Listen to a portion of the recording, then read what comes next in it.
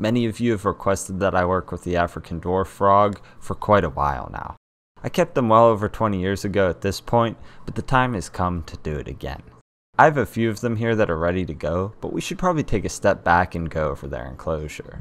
As many other builds, it all begins with the enclosure. In this case, a beautiful SR aquaristic rimless aquarium. It's constructed from low iron 8mm glass, held together with black silicone, and holds roughly 25 gallons or 96 liters. I've had it for years now, and I think it will serve as the perfect vessel for this project. A build is only as good as its scape, and that's especially important when making a paludarium. I have a great selection of dragonstone, which is an inert clay-based rock.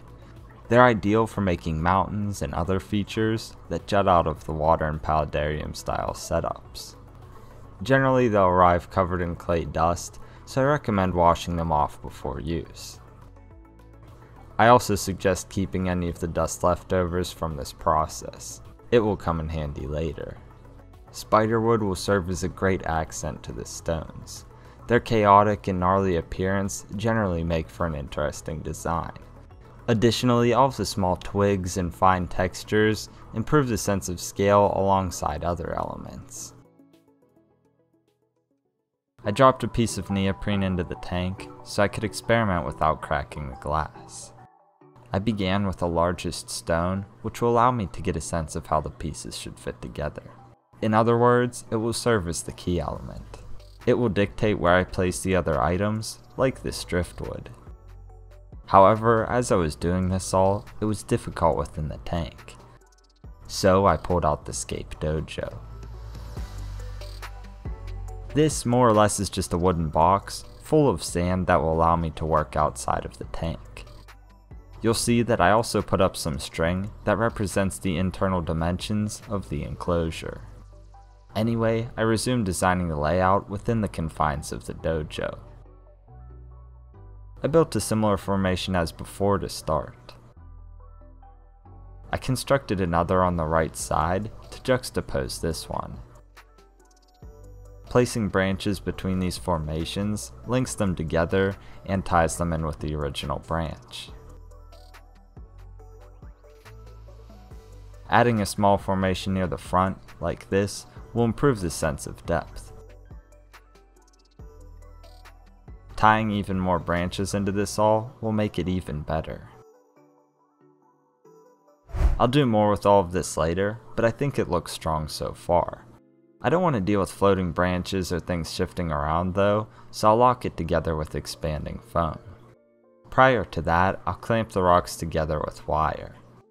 As the foam expands into the crevices, it could potentially knock the pieces over. This wiring will hold it together in the meantime. I applied foam between the contact points to secure everything as I've explained.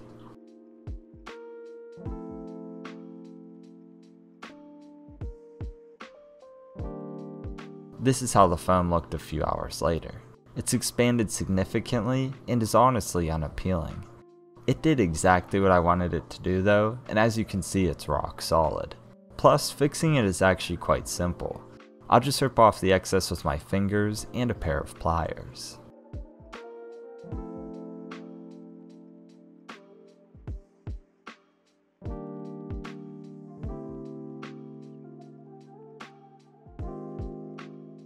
Now that's much better. The only persisting issue is that you can still see some of the foam. No worries, remember the dust from earlier? I can combine it with some super glue, as I've shown before, to conceal the foam and blend everything together. I simply apply some glue, sprinkle on the dust, and redistribute it with a brush.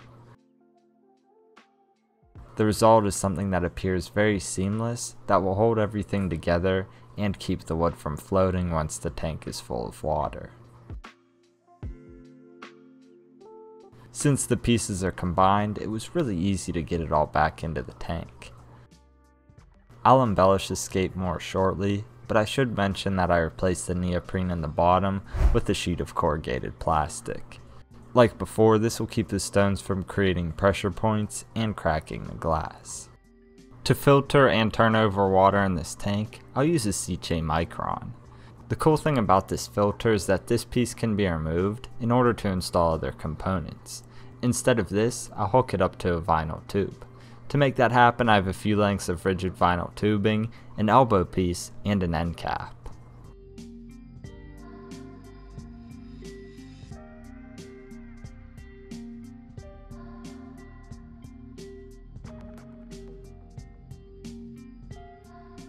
With this modified filter, I can create a drip vine or something of that nature over top of the arch in the scape.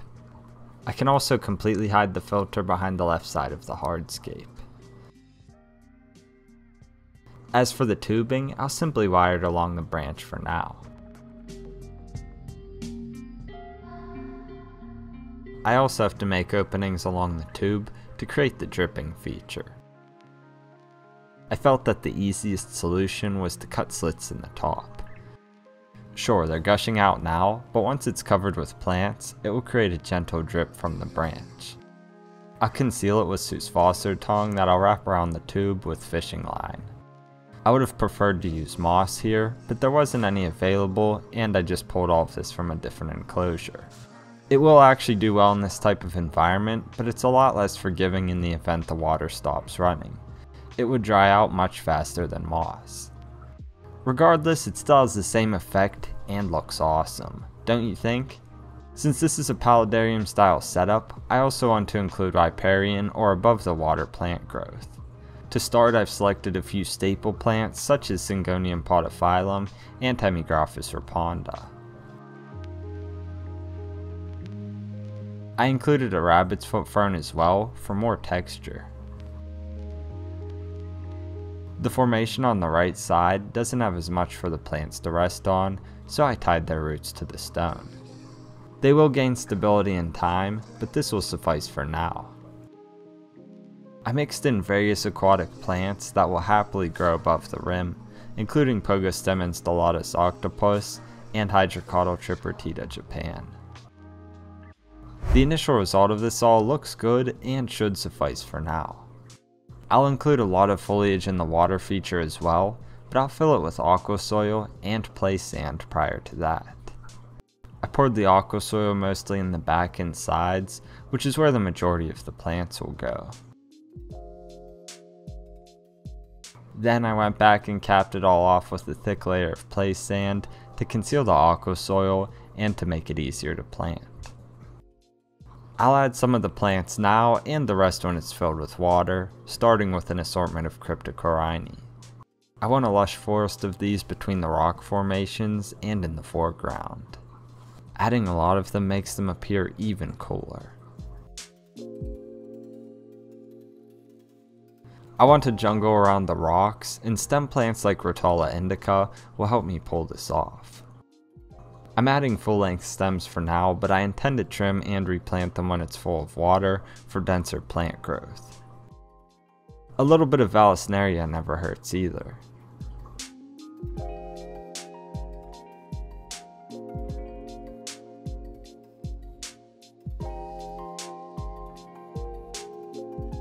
Two weeks later, and things look a little different. Most of it held up well, but the sugars in the wood made this pulp. It always happens with new spiderwood, but luckily it isn't harmful. I'll address it later. In the meantime, I'll trim the plants as I explained earlier. I cut up the Rotala a little and replanted the trimmed sections. I added some new plants in the back of the scape as well. Then I went through and sucked up as much gunk and debris as possible. Once empty, I moved the tank over to the rack and filled it back up.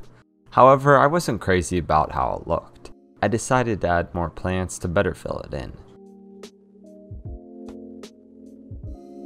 After doing all of this, bits of aqua soil remained. Since they contain a lot of iron, these neodymium magnets should make them easy to remove. And by this point, I was able to get some Java moss, so I mixed it into the drip feature. With all of that addressed, I could finally add the frogs.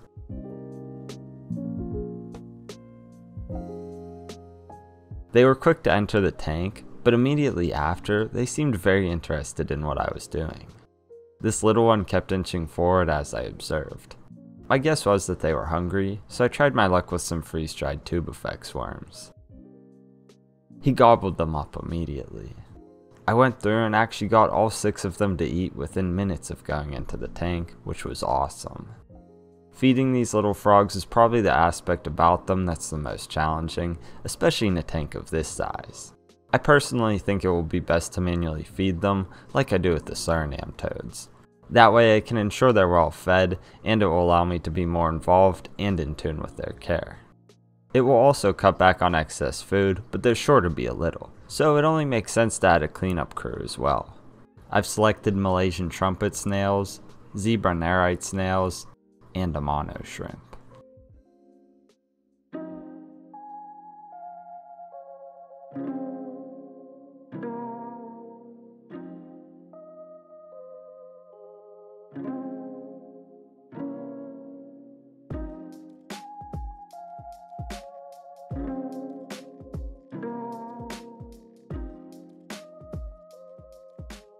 These goofy little frogs are awesome, and I'm very excited to add them into the animal room. I think the bones of the tank are good, will function perfectly for the frogs, and showcase them beautifully. However, it will all look much better with time. The plants really need to establish, mature, and properly fill in this space. I should say that even though these frogs are adorable, they're not for everyone. If you're looking for a high energy enclosure that's engaging to watch, these aren't it. They like hiding amongst the foliage much of the time, and aren't extremely active. I'll likely add fish in here to contrast with that at some point, but I'm fine with the frogs for now. They're also pretty delicate due to their small size, so you gotta be careful when you're working in the tank. Even so, they will acknowledge your presence once you're close to the tank, and are curious about what you're up to. And even though extra care is needed to feed them, it's funny to watch, and they're fairly easy to care for. Just make sure to put a lid on the tank or lower the water level so they can't escape. If given the opportunity, they'll gladly jump out. With some extra care in a nicely planted tank, these frogs will open up and surely steal your heart. They're silly, unique, and rewarding in their own special way. I mean seriously, how can you resist a face like that? Anyway, I think that's the perfect place to end this one. As always, I hope you all enjoyed the video, the frogs, and the build. Until next time, Serpa Squad, take care and peace.